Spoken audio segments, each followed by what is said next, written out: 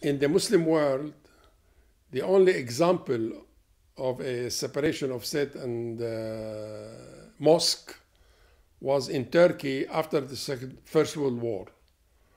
And this was possible because the leader in those days was Ataturk, and he was a big historical hero.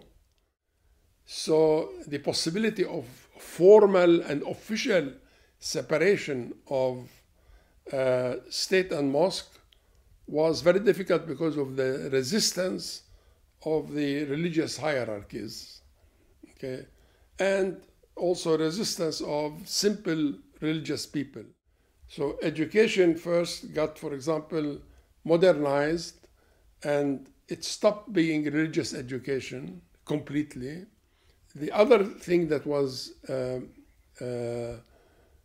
secularized in the sense that it was taken out of the hands of the religious hierarchy in Egypt or Syria or Iraq, were the courts, the establishment of civil courts, okay, instead of the traditional Sharia courts.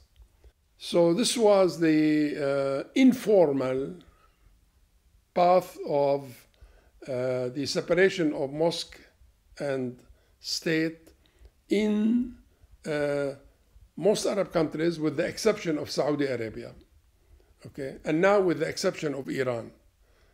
To some extent in Syria there is de facto separation, but not de jure separation.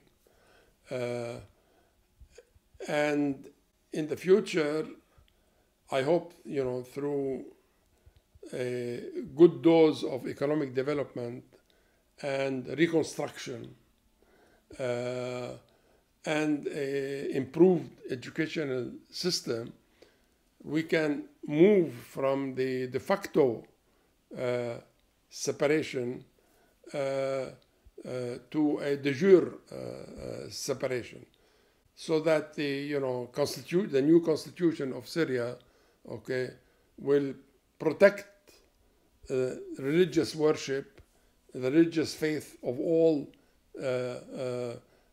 Syrians, and will not say that Islam is the religion of the state. In other words, the state has no religion. People have religion or religious beliefs, but not the state. I lived in Syria and Lebanon. The state, okay, was not dominated by the clergy, although the clergy had influence. And this was, when I wrote my book published in 1970, Critique of Religious Thought, okay, it was about this. And I was tried, I was taken to court, and I went to prison for a short while. My experience was opposition to the role of religion in state, society, and economy.